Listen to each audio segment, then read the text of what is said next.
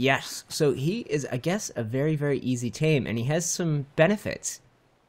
He is like an XP booster for your dinos, and you can pet him like a dog, which is pretty sweet. I mean, he looks vaguely dog-like, but much uglier. Let's get up close and personal with this freak. This'll tame him. Ready? Boom! Look how easy. Too easy. Ooh. You see that, guys? That weird-looking lizard dog? That is the Lystrosaurus. It is one of the newest dinosaurs, and apparently one of the easiest to tame. I don't think I need to pick him up and put him in my mobile taming pen, but we'll at least pick him up and bring him over to the island. Get picked up, fool. Oh, I missed. Okay. Get picked up, fool. Got him. I think I got him. Do I? Yes. Okay, perfect. So these guys are brand new. Like I said, very, very easy to tame, and I don't have a whole lot of time to record today, guys. So I figured we'd do something nice and easy. So let's come. I'll just drop this guy in here. Might as well. That way, at least, no risk of losing him. Oh, I missed. Shoot. Okay, come here, buddy. Don't fall off. That's a big drop for you. I got him now. I think I do. Get dropped. Perfect. Okay. So let's land Lord Squishy. Guys, bad things have happened to me. My Argentavis Poe died. Last time I hopped on to play, I was gonna tame up a team of the giant crocs.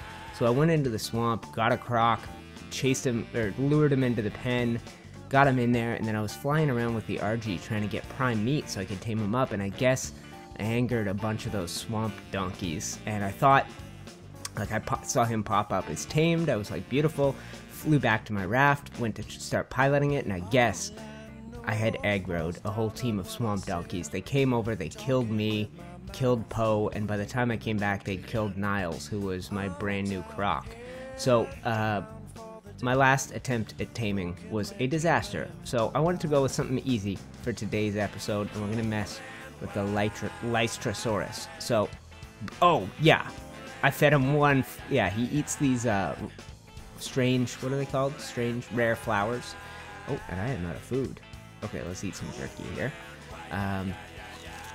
Yes, so he is, I guess, a very, very easy tame, and he has some benefits.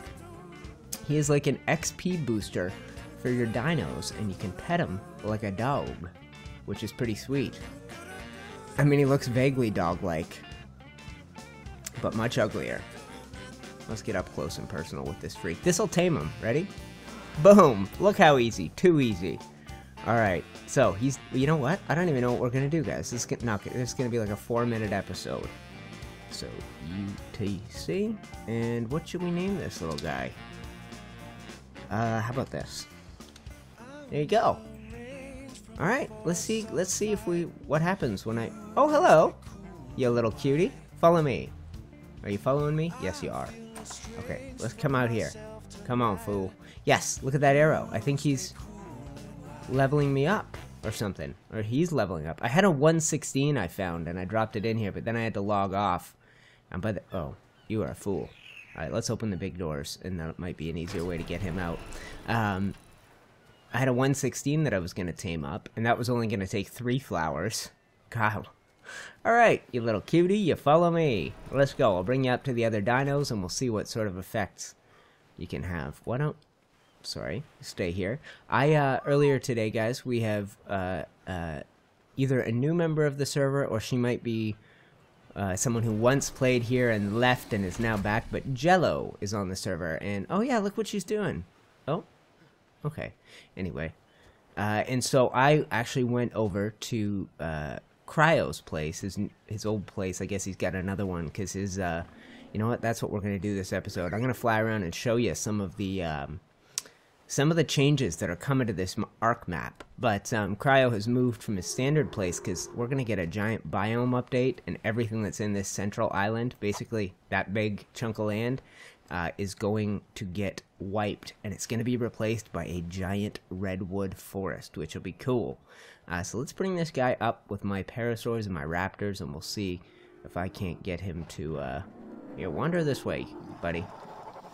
So I flew over there, and oh, did I lose this little fool already?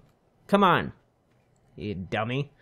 So I flew over and gave a bunch of like welcome to the server gifts to Jello, who by the way is called Jello Mutt, so maybe that's where I got the name for this little freak. We painted up some bright green armor and tools for her, went and dropped those off with just some other supplies that you need when you're first getting started. So, access inventory. SW Chris said something about petting them, which I don't know. Here, maybe if I have nothing in my hands? No. I mean, can't seem to pet them. Okay, well, why don't you little soft little weakling, you stay here, and we're gonna go take Lord Squishy, and we're gonna do a little tour, and I'll show you what's changing in this world. It's gonna be a lot of stuff. What am I putting in here?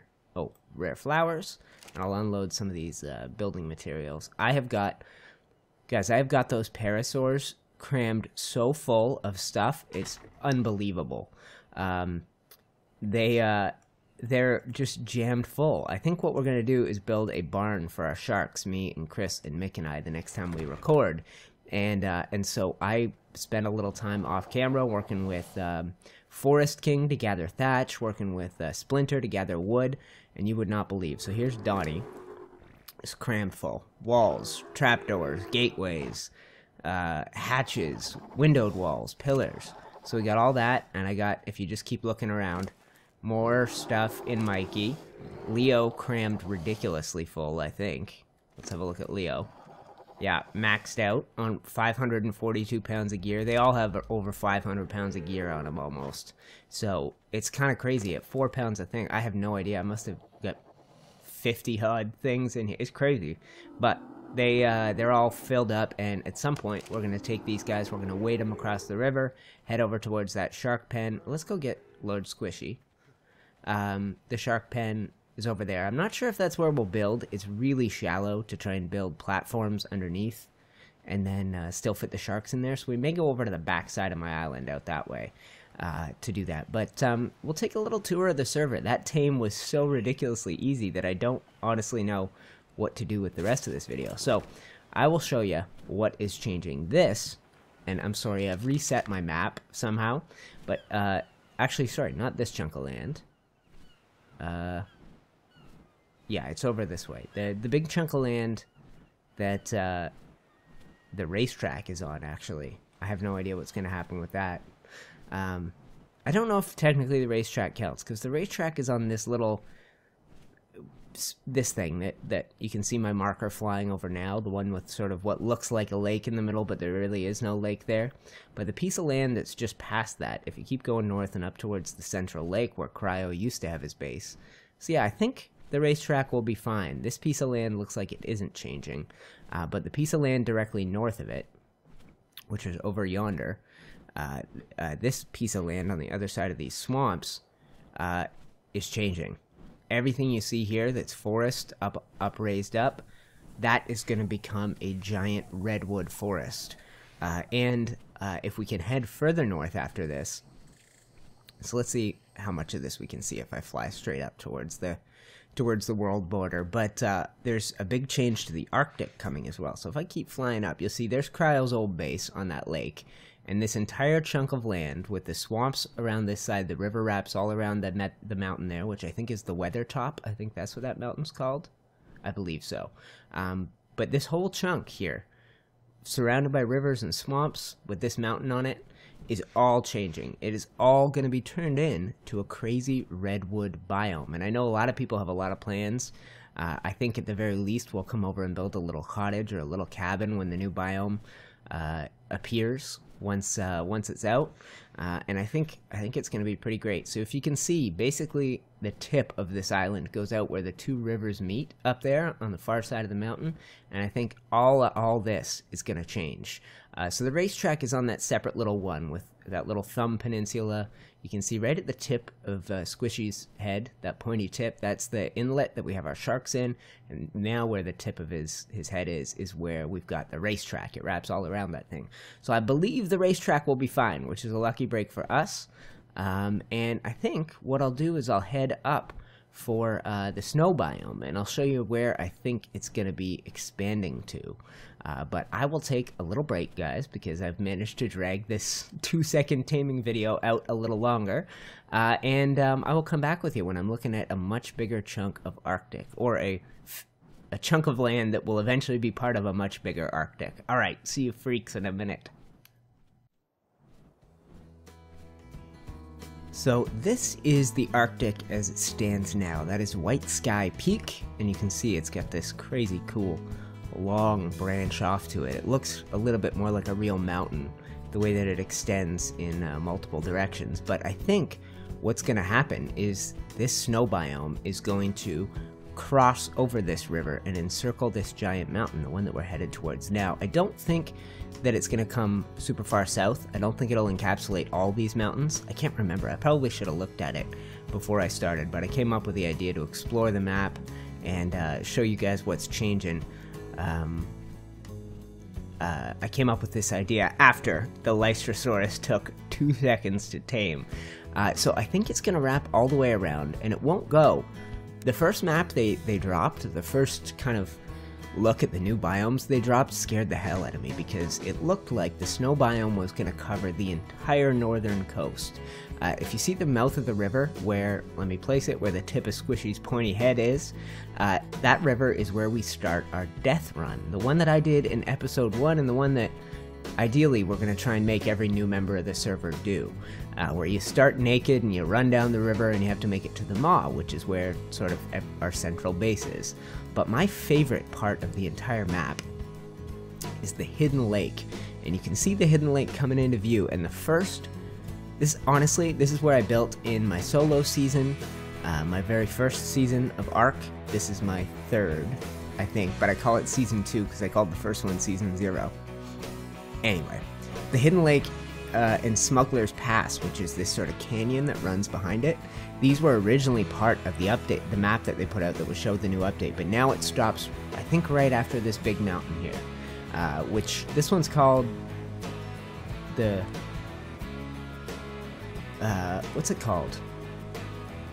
One of them's called the Tooth and the other one's called the Fang. That one over there I think is the Fang, and I think the one behind me is the Tooth. But you'll see Smuggler's Pass is, actually, I mean, this part of the map is where I spent almost all my time. That peak out there is where I was in my Season 1, the one on the server with the young YouTuber who stopped YouTubing, Felris, right before I came over here to the IronMine server. I was building up on that peak and out along this north shore, a little past that blue beacon. But I was honestly terrified, and we got people's bases up here. I can't remember whose is whose, but these ones look like they're all going to be safe, which is good news. Let's have a look and we'll see. I think, whose base up here? Thor is up in this direction, but he has not been on as long as I've been on this server, so somebody's feeding his dinosaurs. But this is a gorgeous part of the map. You've got this little lake here. I built a cottage up on the ridge if you head up towards the hidden lake through here. And the hidden lake, guys, when IronMine switches, whenever they do a map reset and a Season 3 rolls around, this is where I want to build. Sadly, a couple people had already claimed it and started building here, although almost no action has taken place on these builds since I joined the server. But you can see somebody's got something big in the works there. I think it's Spud Gun who's back this way. But yeah, I adore this. I think it's probably the prettiest spot on the whole map. Here, let's take a good look at it. It's hard to tell in the rain, but it's just gorgeous back here. And luckily, the hidden lake is going to survive the biome change. But big things are going to happen. I mean, there's this game for an early access game. I know people are quick to complain, like my buddy Prime downloaded Ark after he'd seen me have so much fun with it, and he just got annoyed that it updated so often. But I think, to be honest, that's what I love about it. The people at Wildcard that make Ark, they are one of the hardest working dev teams ever. I mean, this game gets updated every week, it feels like, and they're constantly dropping big updates full of new additions to the game. I mean, it's often dinos, but as you can see, I mean, we're going to have big biome changes coming up soon. It reminds me of the early days of Minecraft when a new update would drop, like the 1.5 update in Minecraft, the biome update. when that would drop, and everybody would get so excited for the game again. You'd see all your favorite YouTubers that had been away from Minecraft or slipping away from Minecraft to play other games, they'd come back. And they'd come back strong and fall back in love with the game. And to be honest, I still do that with Minecraft. 1.9 has made me fall in love. Hey, Rexy. Hi, big guy. You gonna come and get me? You fool? What level are you? A level 80. We gotta tame a Rex soon, guys, and I think that is a plan for the future, but I also need to tame a new Argentavis. The funny thing is I like to build, and my building videos get the best views, but I can't help it. I just keep wanting to tame things these days. So I am going to head back to my island. I will give you guys a tour of that. This, by the way, is the Maw. If you follow this river all the way to the north coast by the hidden lake, that's where the death run starts, and it ends right inside these walls. Not a whole lot going on these days here, because everybody's moved off to their own bases, but I've seen some of the less active people, like Dolan is sort of the patron of this server. He runs it, has a computer going, he's constantly working to make sure it stays up, but he hasn't even had time. Ark, admittedly, is a grindy game, and I've taken long stretches off of it since oh, we're out of stamina. Okay, so I'm going to land this beast. Yeah, I saw Dolan back on today, which is exciting. I would love, personally, to try and talk some of the people who have been away but are still members of the server. I'd love to try and talk them back on. I'm loving that I get to record with Mick and Chris, but there just aren't that many people active and producing content. I mean, most of the people who are, I've managed to collab with, and I'm not done. I want to keep collabing and keep working with the cool people that are on the server. Oh, Alpha Raptor. Check this fool out. We'll do a dive bomb attack, but I don't want to stick around and fight him. He could wreck me pretty good. Get wrecked, fool! Okay, perfect. So I'll head for my island, guys. I'll show that off to you, everything we've managed to build on it, and then we'll probably call this an episode. I will be back with you guys.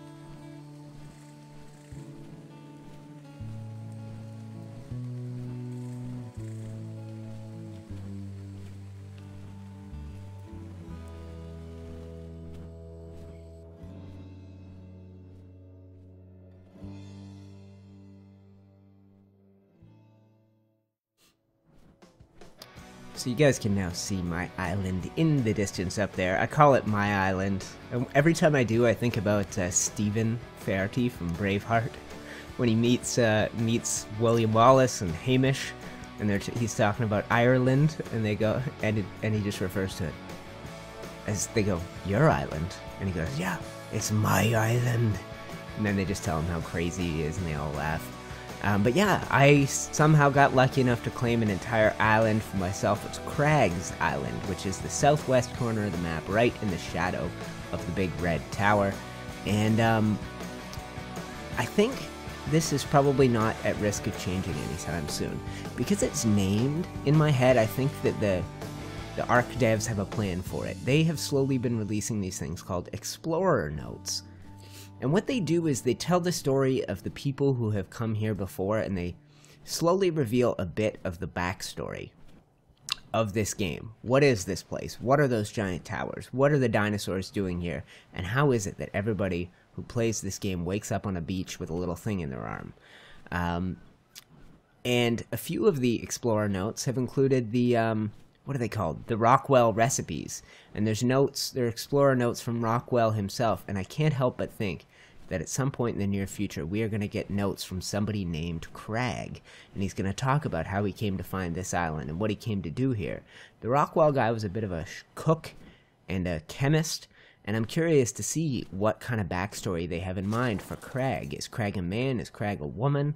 But we haven't, to be honest, I got big plans for this place, and that's why I need to stop making taming videos and get back to making building videos. But so far we have my little hill cabin there. We have our dye shop. I have another build down to the left. That is a half-done blacksmith shop, and I think I got a promise that'll be my next video, is the blacksmith shop. And we have 2 peaks. On this one, I want to build, I put more thought into it. I think I want to build a big house, like a mansion for myself. On the original plan I'd had was for a church, but I think I've done a little exploring, and I think there's a very cool spot for a church down this away. So what I'm picturing is sort of a Caribbean church, maybe with bright colors, and I want to put it on that little ridge there and keep a lot of the palm trees and palm trees and plants, and have it be an island church. Nothing giant made of stone and looking European. I want, yeah, sort of a Caribbean island church. And on this one that has this beautifully flat top, I want to build something big for myself to live in, because that hill cabin is getting small. And then what we've got over here is my barn. This is where we keep Shelly Long, and I've got a space in there for flyers.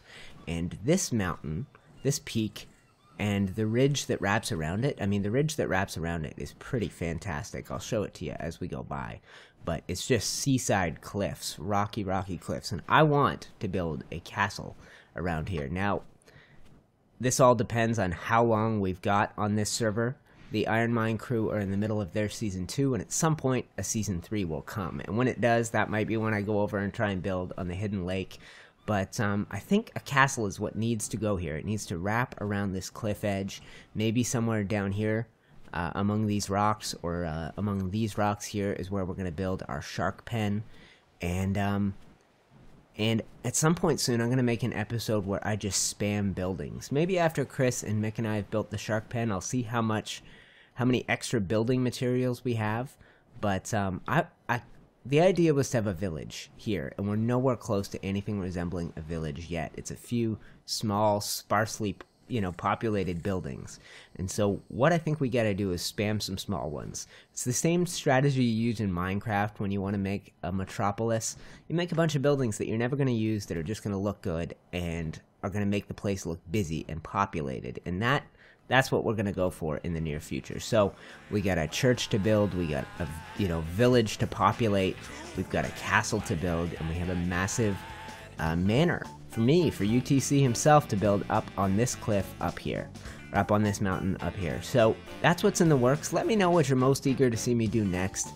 We do have to get back to building, but today was a fun one, guys. We toured the map, we talked about biomes, and the constant beautiful updates to this game that I love and that you love if you're watching it.